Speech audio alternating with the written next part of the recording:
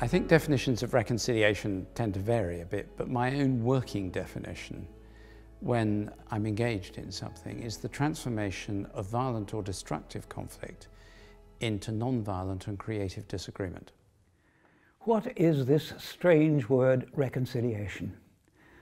Of course, coming to work in Coventry means I've got to wrestle with the word, and I have learnt to use it less and less. Why? Because it's one of those religious words that sort of nice. Everybody approves of reconciliation. It's one of those nice things, comfortable things. You find it very hard to find people who are not impressed when you say, my job is reconciliation. But when I say, it's about loving your enemies, the tone changes. People recognize this is deeply controversial, and this is profoundly difficult. Reconciliation is healing the wounds of history through the restoration of broken relationships and forgiveness. I think I considered adding another word, adding the word covenant, the restoration of broken covenant relationships, but that I thought would limit it to a Christian understanding. I tend to present my understanding of reconciliation by saying what it isn't rather than what it is. So reconciliation isn't about resolving conflict, it's about transforming it.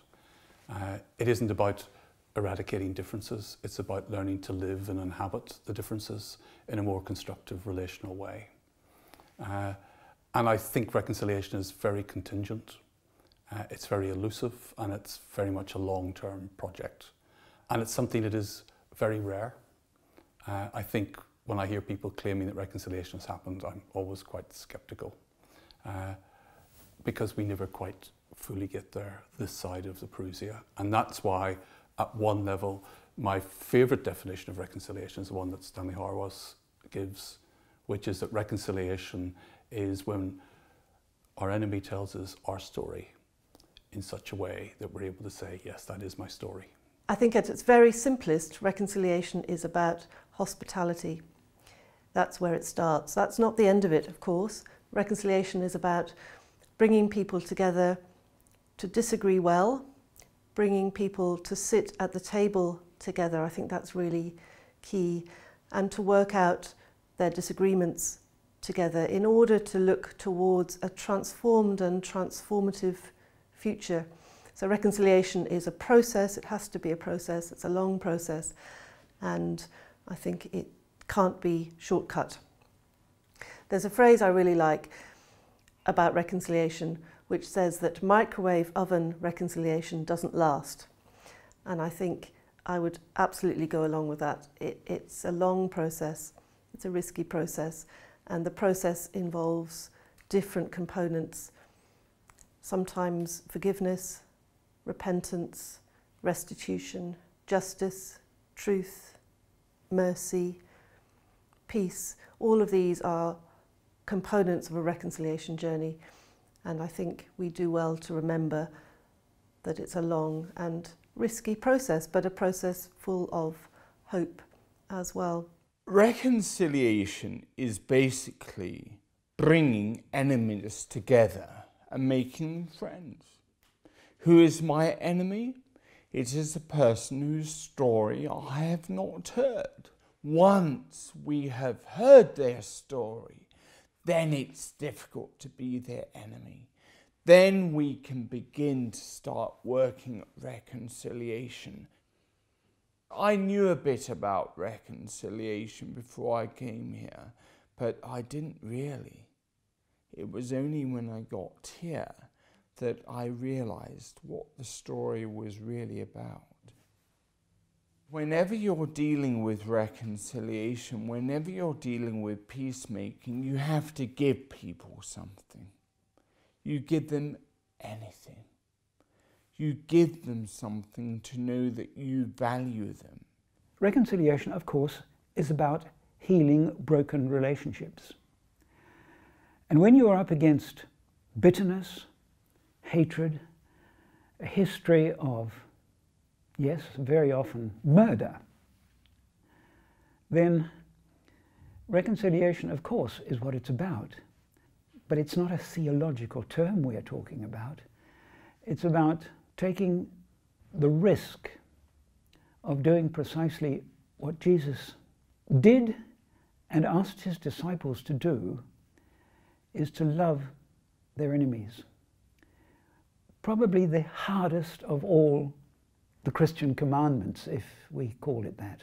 To be reconciled with your enemy is to take an enormous risk, and in fact to make yourself deeply vulnerable. And that is what Provost Howard did in the middle of a war against Hitler's Nazi Germany. He didn't wait till the war was over. When his own cathedral was destroyed, he confronted the people of Coventry, who didn't like it one bit, with the challenge, we Christians say no to revenge, and yes to forgiveness. That was a provocation. Nobody at that moment thought of forgiving Hitler's Germany. And yet this was what Provost Howard was saying. He wasn't just saying it, he proclaimed it in practice. And the moment the war was over, when many people were saying the only good German is a dead German, he went to Hamburg, where 40,000 people had been killed by British bombing, and said, how can we help you? Not, are you willing to ask for forgiveness? No, no. How can we help you, our enemy? So the cathedral, in a sense, established its reputation on that basis. But you can't live off the past. You have to ask now, what does reconciliation mean now? And for most ordinary people, they have to apply it in their personal lives. Enemies are not just political enemies in other nations. Often enough, they're in your own family. They're very close to home. And where the hurt is deepest is where love should be strongest, and often the opposite is the case. One of the mistakes in reconciliation work is to apply a template across different conflicts, violent or non-violent. But in practice, it is very relationally based. The model we developed while I was involved in leading the CCN, or as we called it then, the International Centre for Reconciliation, ICR, was based around some words beginning with R. The first was research. So you will never understand someone else's conflict, but you need to spend time trying to find out as much as you can. Iteratively, that leads you into a relationship with the people whom you're researching.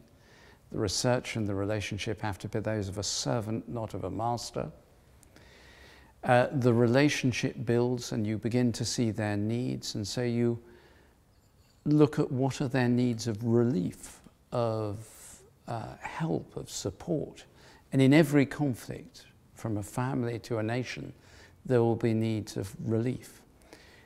As you go through that, you get to the point where you can begin to take far more risk in the process. So you begin to take risks in bringing people together, in putting yourself in an awkward place very often. Following the risk, that itself leads into a process of reconciliation. You begin to see people coming together, the transformation of conflict, as I said a few moments ago, from destructive and even violent into creative but still disagreement. You don't try and resolve conflict, you try and reconcile those involved in conflict. And finally, resource. And you resource those who are involved so that they themselves can sustainably maintain reconciliation and, for that matter, share it with others in other conflicts.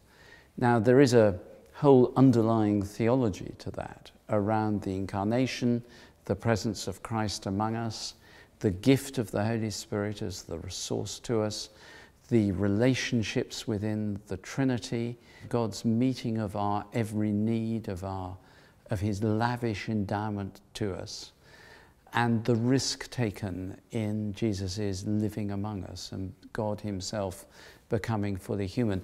All of that is theologically underpinned, but that's the basic way in which I tended to work through the issues, and they're not separate steps. It's a series of spinning plates that end up, hopefully, God willing, with all 6 spinning at the same time. I think anyone who says, I did that or we did that, any organisation or individual, is just kidding themselves and is very arrogant to boot. We never do it. It is God who does it, and it's also a load of other people who do it. One of my rules in reconciliation, rule of thumb, is that a week of conflict gives you a year of reconciliation work, at least, sometimes a generation. And therefore 5 years is but a blink of an eye, and there's no way that one can have accomplished much. You can move things along a bit, and that's a huge achievement. I mean, I was the first appointed director of International Ministry or Centre for International Reconciliation, but there were obviously deep roots long before that, going back, of course, into the history and the story, the Coventry story, which we all know about, the Cross of Nails and so on. There were, in fact, many international things already happening. There was a network of centres, usually in what I would call bilateral relationships with Coventry. Places where Cross of Nails had been presented, some of them purely symbolic, but some of them active links. So there was that. There were the Action Unitaken volunteers, the young Germans who worked with us. There were international weeks. We had a Yugoslav week, a Lubeck week, a Czech week, a Norwegian week, so that every year there seemed to be some major week of cultural events in which people from these cities came. So the first 2 years we spent a lot of time discussing what should the mission statement of CCM be. And at one level it was already there. Kenyon Wright had given us it, Healing the Wounds of History. Community Cross of Nails was his idea when he was appointed the first international canon in the early 1970s. And the Community Cross of Nails came into being in January 1974, trying to make sense of all these churches and groups that had received the Cross of Nails in the previous 30 years. And the community was created. And it was to heal the wounds of history, the wounds of war, obvious. For him, it was also the wounds between the global north and the global south, economic exploitation of colonialism, and the wounds with the earth. And one of the first ever Christian environmental conferences was run by the Community Cross of Nails in Atlanta, Georgia, back in the mid-1970s. So that one was already there. We added to it learning to live with difference and celebrate diversity, which recognised the fact that the world we were reconciling with, both the global north-south and the war, were no longer 2,000, 3,000 miles away. They were 2 yards away, or their next door neighbours, because the world would not come. And that was true for most places where Community Cross of Nails is. They were living now with more diverse communities. Difference was on their doorstep. So how do we live with that and celebrate that? And then the third thing was building a culture of peace. How do we help people actually be peace builders? All the reconciliation ministries, all the need for reconciliation was widespread, but that there were two areas where it was universal, where it affected everybody. One was the wound of history of poverty, the gap between the rich and the poor, in both in nations and between nations. And secondly, the gap with nature, the ecological problem, the crisis which we're facing in ecology. So I said these are two wounds of history which, if not healed, will end our civilization somehow or other, will certainly transform it. So these two, I said every Cross of Nails centre, by all means deal with your local reconciliation, race relations, whatever it be, Palestine, you know, Jewish, Arab, you have your own local situations, but you share in these two, which are universal, and I would like to have seen guidance from here for how local groups could study these two things. What we do in Coventry or anywhere else, what we try and do here, is to make it easier for people to find their own way to reconciliation. There has to be that servant side, but there also has to be that bluntness and toughness about the consequences of non-reconciliation. This is not a luxury option to fit on top of the gospel. It is the sine qua non of the gospel itself.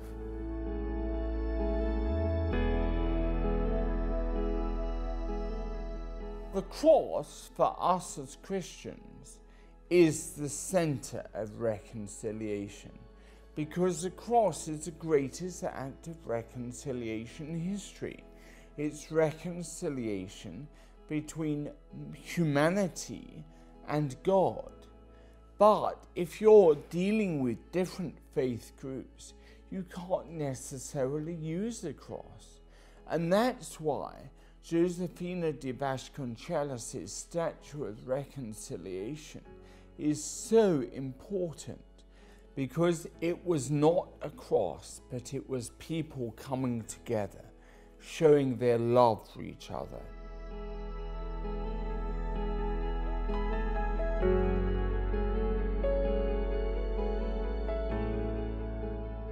I do think that in that focal moment of the cross, the story that I've talked about is my definition of reconciliation. That is when the full story of the human predicament is unveiled. And the human predicament is our profound alienation from God, from our very selves, from one another, and from the earth. And the cost of that, the injustice of it, the violence of that is revealed to us on the cross. And at that moment, the price of that alienation is absorbed by Christ. I put all my focus on Colossians more than Corinthians, because to me, the Colossians passages are about the uniqueness of Christ and the reconciling of all things in Christ. The fullness of the Godhead bodily dwells in Christ. And that, the full and complete revelation of that is when reconciliation is complete.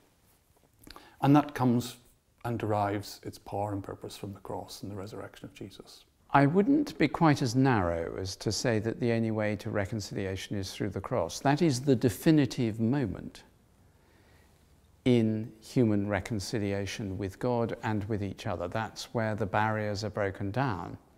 I think you have to say that, yes, the cross is the moment of reconciliation, the ultimate sacrifice.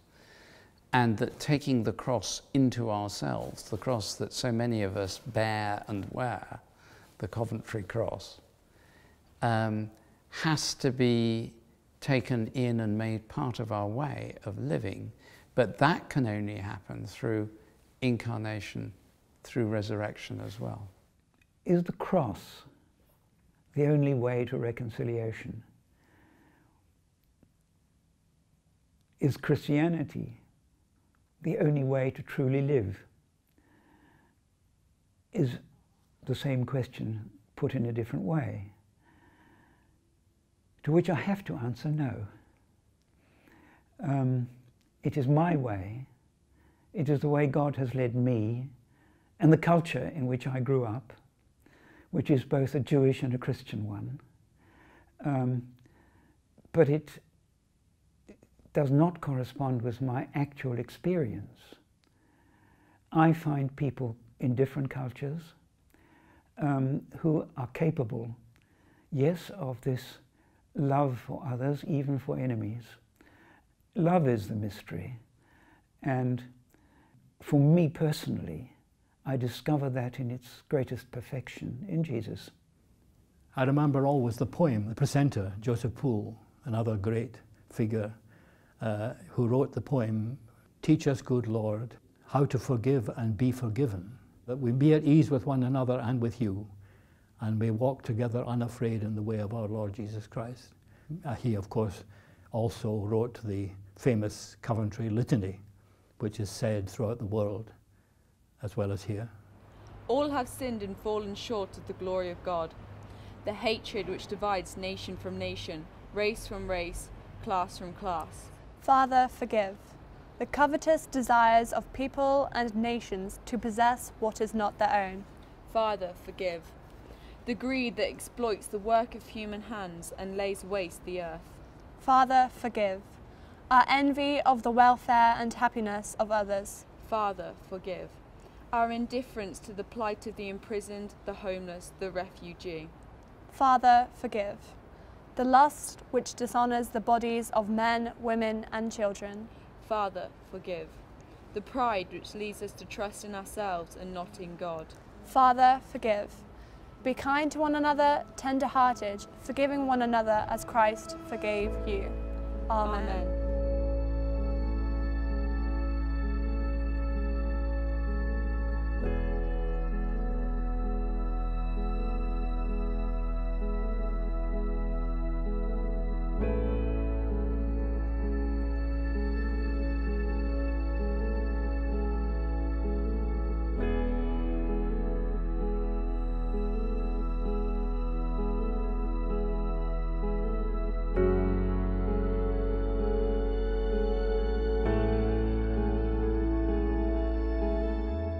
Coventry is an amazing place.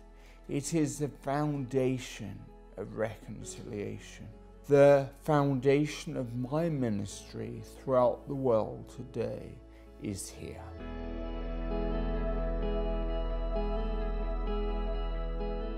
The fact that these buildings are iconic in the city of Coventry is really important. We have a space here where we remember particularly what happened then, and we look forward now through our buildings, through our story, and really importantly through action to what the city of Coventry can be in terms of peace and reconciliation in the future. World War II created situations, the Holocaust being one, but there are many others, which we dare not forget, because those who forget the past are condemned to relive it, as somebody once said. So I think the story, and of course the Coventry story is rooted in something that happened in the past, but which has echoes for the present and the future, of course, all the time. And I think several times we've had to, so to speak, rework the story, reinterpret the story, but it's the same basic story, and it goes back to World War II. I don't think there's any way you can avoid that. It is utterly relevant because it is the narrative, the testimony to God's extraordinary work. And when told with realism that there were still people who remembered the bombing when I was a canon there, and who still hated the Germans, and I understand where they came from on that. I'm not judging them, who lost friends and family. Coventry springs out of that prophetic moment of Father, forgive. When that story is told, and is told by people bearing this cross of nails, who demonstrate that that still is alive in them. I think for Coventry, World War II does have a role. For most people, I think we've moved on from that. And I don't think we should just look back to one event of the past, but we should look at now and see how we can take people forwards. And if there's anything from the message of the 14th of November 1940, it is that we must keep moving forward and we must not stop. We must remember our history, but I think to only focus on our history is a big mistake. So while World War II is fundamentally important to our Ministry of Reconciliation here, we now also need to look ahead, to look at where reconciliation is needed in the world today. At the moment we have a huge refugee crisis, refugees from Syria flooding into Europe. And I'm very concerned that we engage with this both as a cathedral and as a city. Coventry City, I believe, has always been a city of sanctuary for refugees and asylum seekers, and we need to build on that. I think one of the challenges the cathedral faces, and this is not new, and so this is not rocket science, because I think it goes right back to the new cathedral and to Bill Williams. It goes back to the city. Who owns the reconciliation vision in Coventry? Who is the community that delivers it beyond the professional staff of canons, people like me who come in to be the canon for reconciliation? I think every canon for reconciliation or international canon has struggled with that one.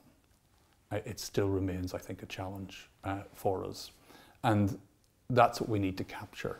To see more Anglican parishes, cathedrals, even dioceses around the worldwide communion joining the community of Cross of Nails would be incredible, and actually would be a gift, not only just to the communion, but actually to the world, because 80% of Anglicans around the world live in situations of conflict and post-conflict situation. If we were to have 100 new Anglican churches around the world join the community of Cross of Nails, that could be a game changer, both for the life of the cathedral, in touching conflict situations from Burundi to Sri Lanka to Malaysia. It could be a game changer internally to the life of the communion, because it would give more authenticity to the cathedral being at the heart of a network for reconciliation with the divisions in the communion. And I think it would be a game changer for the city, because it really would help the vision spread. You know, the majority of partners in the community across of Nails are within Europe, and yet where the world conflict is outside of Europe at the moment, and that's where it needs to be. And so I think that is a big challenge. The challenges for reconciliation that are coming, that are here already, in fact, are to do with the rise of fundamentalism, to do with ISIS, to do with the effects of that conflict and that worldview, particularly at the moment with the refugee crisis. So that's one challenge that we really need to grasp. I think other challenges are to do with Europe, are to do with how Europe is or remains unified or not. And I think that's something that we need to engage with. I think the fracturing of Europe would be a big mistake. And that's something that I'm thinking about and would like us to have an input into over the coming months. Other challenges are to do with ecology, and there are people throughout the world who are suffering because of the effects of conflict on their land, what war does to the ability to grow crops, and in terms of climate change and all the other issues around that. So that's another big reconciliation challenge for us, because if we don't start trying to reconcile how we treat the earth, then there will be little point in trying to reconcile with each other. For me, the threat of interfaith and religiously justified violence is for me, the big issue in human reconciliation. What is it that's causing this upsurge of violence? How do we understand it, and what are we going to do about it? How do we as Christians engage with this, not in revenge or hatred, but in the self-sacrificing love of Christ, incarnationally, in a cross-shaped way, and in a way that enables other religious traditions to find their own peace, and mainstream groups within them to find a narrative, a story that outpaces the shallow, terrifying attraction of the Kalashnikov and the Semtex. That, I think, is the great generational challenge. And the imposition of violence to stop violence will never be a definitive answer. There are police actions necessary. Police action is one thing, but the change of heart is the key one. No one community is without sin. And that goes to the heart of the Coventry story of reconciliation. The litany begins with all have sinned and fallen short of the glory of God.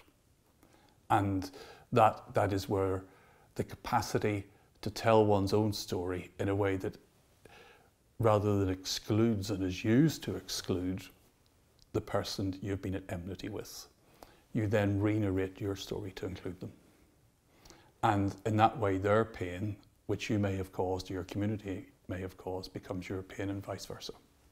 And reconciliation begins to happen at that point of relationship. Well, the most pressing reconciliation need in the world at the moment is very much dealing with this major religious divide which is going on. And at the moment, most of that divide is actually an Islamic divide. It is not between Christians and Muslims, it's between Muslims and Muslims. And that's one of the things we have got to deal with. And I'm only able to deal with it because of what I learnt here at Coventry. And I cannot underestimate the significance of what this place means to reconciliation. From the 14th of November 1940 was built from Dick Howard, the future of reconciliation in the world today. And whether it's those of you who are still based here at Coventry or those of us who have moved on from here, we are still taking forward this message, Father, forgive. The problem is that forgiveness to many other religious traditions, both in Judaism and Islam, is not a central tenet of their faith tradition. So we have to work at that, work at trying to show people that all of us are called to be people of forgiveness. I suppose in a Christian context, the enemy is fundamentalism. The enemy is the idea that we are right and everybody else is wrong. And fighting fundamentalism of every kind within the church, within society, is the immediate task. And it's on the increase everywhere. The negative sides of all religions are thriving. Intolerant Christianity versus intolerant Islam. And that intolerance, historically and in the present, is not a theory. It kills people on a large scale. The task of this cathedral is, among other things, a deep respect and tolerance of other religions, but first of all to recognize there is so much in Christian tradition and in our own tradition that we have to fight. In other words, the enemy is within. It's not somewhere out there. And I think we have to confront it. And here is the paradox: confront it and still love the enemy. So the task of loving ourselves is part of being a decent Christian and a decent human being. Self-hatred is often expressed in hatred of others onto whom we project our own weaknesses. So that's a universal battle in every age and in every time, but we have to define it and recognize it, and particularly in the Britain of today, recognizing a culture that becomes more and more self-centered and individualistic. I think the rejection of being part of a wider European family, which is so widespread in Britain, is one of the things the Church has to be fighting. It isn't just should we be members of the European Union or not, but are we part of this Europe that is part of our culture, our tradition, and our past? We may not like some of it, as we may not like some of ourselves, but the European question is part of the Church's task to say yes. And that immediately leads us to the question that is now flooding, yes, literally flooding across the Mediterranean, the poverty and the persecution of masses of people in the African continent who despair and look at our wealth and look at how we live and want to share it. Just as British people went all over the world to conquer it, to benefit from it. Our whole colonial history is colonizing other people for our own benefit. And now it's coming back to us. How are we going to face that as a church? I think at one level, the most pressing need is not to think it's done. So if we take Europe, for example, the danger, you just have to listen to the dialogue around Greece. The Germans should bail us out because they stole all our gold. You just need to listen to the dialogue about majority voting in the European Union. Poland saying, well, if it wasn't for the Germans, we would be the biggest nation in Europe. So all those tensions are never far below the surface. So we, as Europeans, we should not give up on our reconciliation project. And we have a government that's about to lead us into a vote that could take us out of the European Union, which would be tragic. In 1974, there was a service of celebration at Coventry Cathedral for voting to go into the European Economic Community. And then it has to be Islam.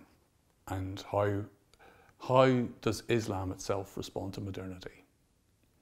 And how do we respond to an Islam that is in crisis, that is a meltdown between Sunni and Shia? How do we respond without panicking? Because at the time that I'm giving this response to you, it's probably running at 10,000 to 1 of Muslims who are being killed by Daesh and others as against outsiders. So we've created this fear that it's about our security. No, it isn't. The Muslim world is turning in on itself.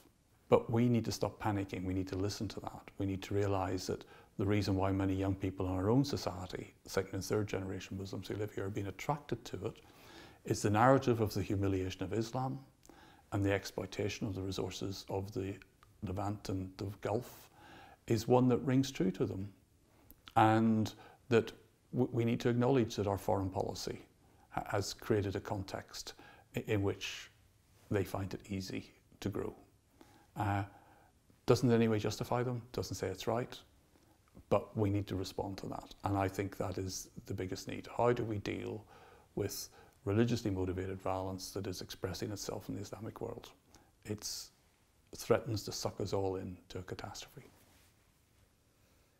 The only piece of advice I can give is love your enemies.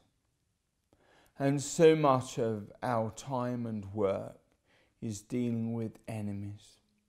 And it's by showing them love and giving them something that you can give hope. At its simplest, it's about sharing ourselves and our food and our stories and our lives with people who are different, who we may not agree with, people who may not be anything like us. But that's where we start, and that's what I really want to enable people to feel, that they can at least do that, because then people can feel that they can play a part in healing our world rather than feeling helpless or hopeless about it.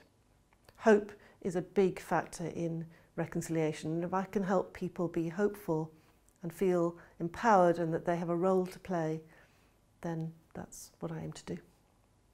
How is it possible to engage others in the ministry of reconciliation? I can only presume by doing and being, and not just talking. By an example, Coventry was always, in a sense, tried to set a model which others could follow. In fact, when I learned about what Coventry was doing in India, before I ever came to Coventry, I knew that this was something I wanted to be part of. I think one of the things that the cathedral needs to realise, that while it may have occupied a unique position post-1940 and in the post-war world, it is no longer unique, and to a degree has actually been overtaken by many initiatives and many others. And so the cathedral needs to hold itself a little bit more modestly than maybe it has done in the past. And it is a great story, it is a powerful story, it had its time and place, but it's not the only one now. And it's not the only powerful story out there. So it needs to ask itself, what can it therefore bring to the game? Because its story is no longer sufficient to carry it. And for me, that has to be about quality. It has to be about raising our game in terms of facilities in which we host people, because I do still think there's a powerful narrative of the building from the ruins to the new cathedral. And it is amazing how people bring all of their conflicts with them when they come in that pilgrimage to this space. People who've now made Coventry their home come and bring their pain and their narrative of their conflicts and their journeys of reconciliation, and they bring them to the ruins and they hold them there, and they begin to make their story part of our story as a city. And this was brought home to me by one of the first things when I came here was going to an exhibition of art by recently arrived refugees, and probably in 7 out of 10 art pieces the cathedral ruins appeared in it. And we asked people why. They said that's where we went in our worst days when we first arrived. To be able to sit there at lunchtime in a holy place and reflect. Then maybe that's how we can help build peace. And we can make that message go home. And I think we need to create the space for that. The cathedral has got to be seen to be genuinely international, genuinely ecumenical, that is, seeing itself as part of a wider church that is not just Church of England. And I think everybody who works here has got to work in that wider framework, wider and paradoxically narrower. The cathedral has also got to become ingrained in this city and not just there for the wide worlds. And I would say, if we still think we can be a respectable nation and be prepared to use nuclear weapons if the test comes and become mass murderers, which is the present consensus, we need this Trident missile.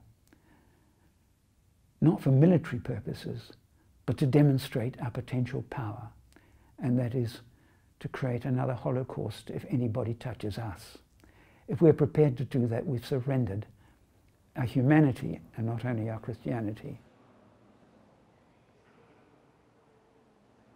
I carry with me in my mind the image of Christ in glory behind the high altar at Coventry, and in my heart there is that memory of sitting in my stall at evensong on the days before I travelled to somewhere dangerous and difficult, feeling sick and frightened, and looking at the man standing between the feet of Jesus, overshadowed, unable to see the Christ who protected him. And I carry with me those extraordinary words in the great bronze letters at the back of the cathedral at the west end on the floor. On 14th November 1940, this cathedral burned to the glory of God. And that sense of what human beings can destroy, God raises up. And also the great west screen with the insanely dancing, bopping angels going completely crazy. And that sense of the figure of Christ at one end and the bopping angels at the other. And next to them, the sun bursting through the baptistry window. The darkness of the Chapel of Unity, so often reflecting the darkness and chaos of our disunity in the church, and the call to the world in the Chapel of Industry. The peace of the Chapel of the Stalingrad Madonna, my favourite place to sit and pray silently in the cathedral. And that sense of a place that knows what it's for, and provided it holds that sense, will always find itself in the centre of God's will. Coventry Cathedral takes hold of you. It becomes a very profound experience. Partly the beauty of the place. I think the outward shell has an inward resonance. The work of artists who express in their art what it's all about becomes part of you, and it becomes part of your prayer life. You can't shake it off.